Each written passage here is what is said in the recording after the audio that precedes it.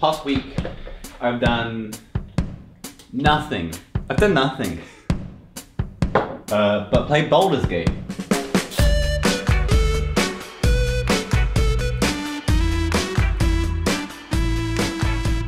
And the thing is with like, something like that, like an RPG or kind of any task, is I like to get engrossed. I like to get immersed. And because of this trait I have of really liking to just delve deep into stuff, I have an issue when it comes to work, in which I like to just fully do something so I can focus on other stuff. If I've got one task on, I find it hard to concentrate on anything else.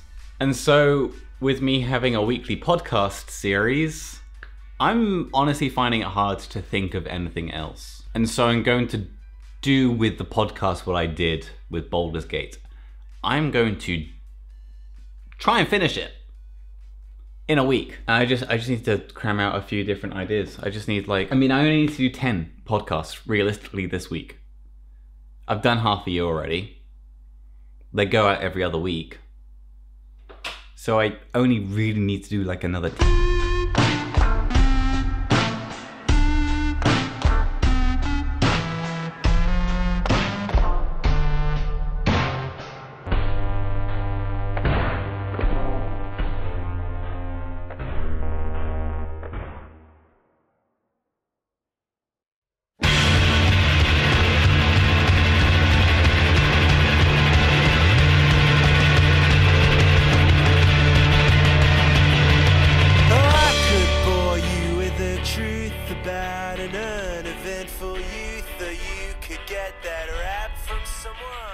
So step one of basically anything is the idea.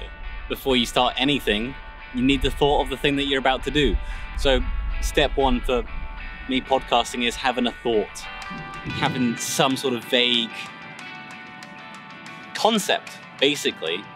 So you basically go out and find inspiration. Step one, find some inspiration, have a thought. Now you can do this in many different way, right? You can do this in many different way. You can go out and touch grass.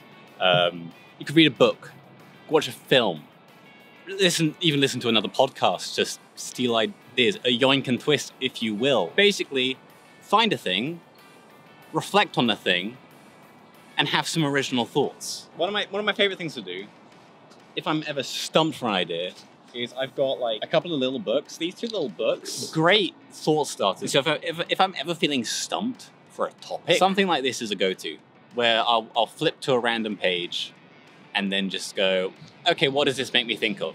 We serve our technologies as much as they serve us. I could do a whole episode on what tech I use. Maybe what softwares I use to improve my lifestyle. Okay, where do I go from there? I could talk about I use Notion a lot, how I optimize Notion, ways software has improved my life to make it easier, ways that technology may get in the way. It's a starting point. Find a starting point, find an initial thought. There's your inspiration. Now step two is kind of what I just did. It's chasing tangents, going down rabbit holes, exploring and fleshing out an idea. Write down your script basically so you can read it, but then here, yeah. Make sure to loop it back to the starting point. If you go too deep down a hole, come back up for air. Bring it back to the starting point.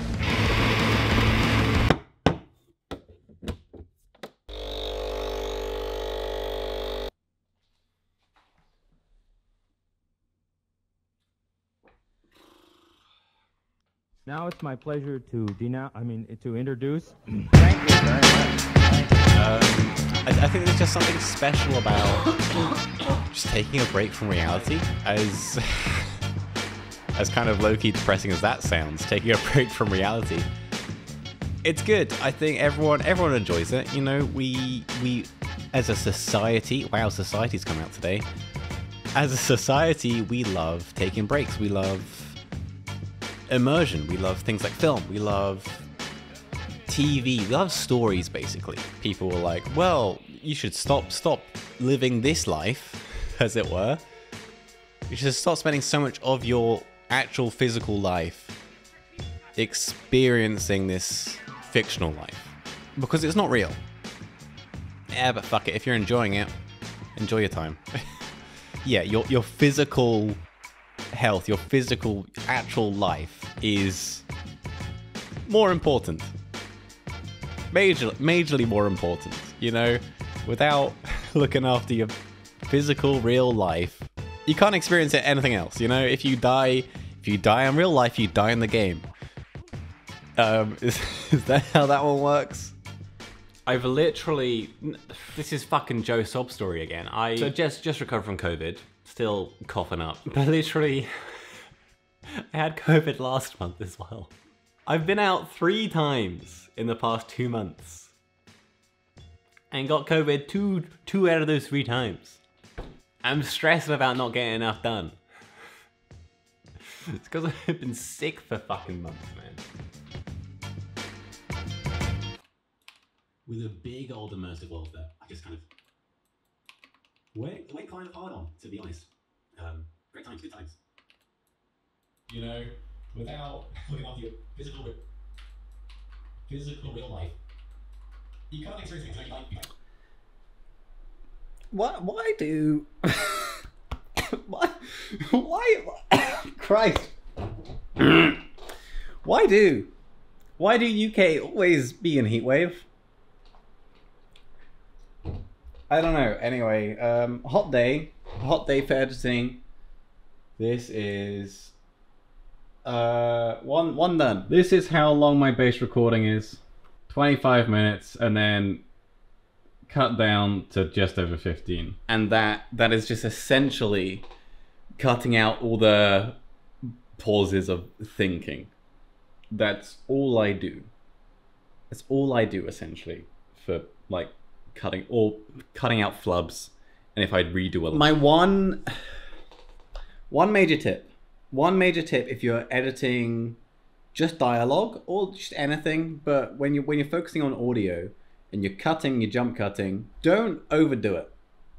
Sometimes you need to allow for a pause in the talking for the viewer to process what you're saying. You can't just have constant stuff. You can't have a constant bombardment of information. You do need to allow time to process. So if I zoom in here, you can see I've left pauses. I've left little pauses. It's not all bunged up waveform to waveform, but just like these longer ones are kind of cut out. So yeah, that's Joe's major one tip of editing audio. I've got a really itchy eye, sorry.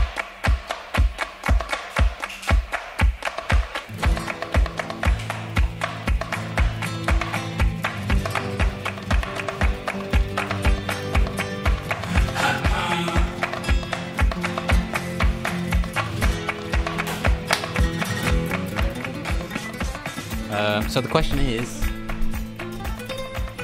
did I do the thing? Did I record a year's worth of podcasts in a week?